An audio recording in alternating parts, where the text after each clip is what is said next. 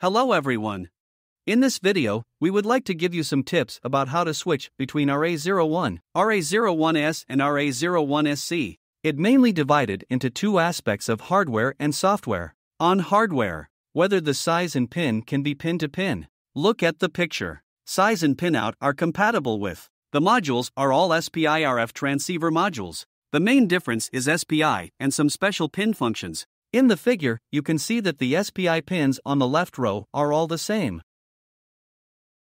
The SPI pins in the replacement must be connected.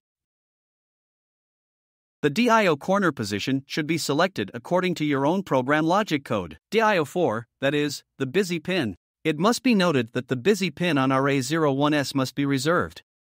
The key part is the hardware connect as mentioned above. Next, look at the code part. Open AI Thinker Doc's official website.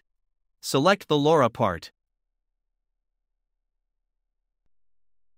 Click Development Information. Here we provide some demo programs. These demos are driven under STM32F103. The function mainly demonstrates the mutual sending and receiving data between two LoRa transceivers. These drivers are all connected to the serial port.